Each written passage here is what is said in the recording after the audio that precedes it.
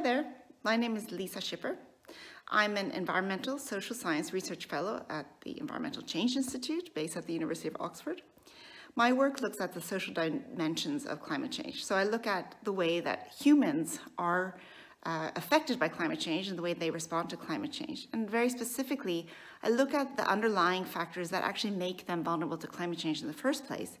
Things like gender dimensions and religious belief, actually. And that's something that I focus quite a lot on.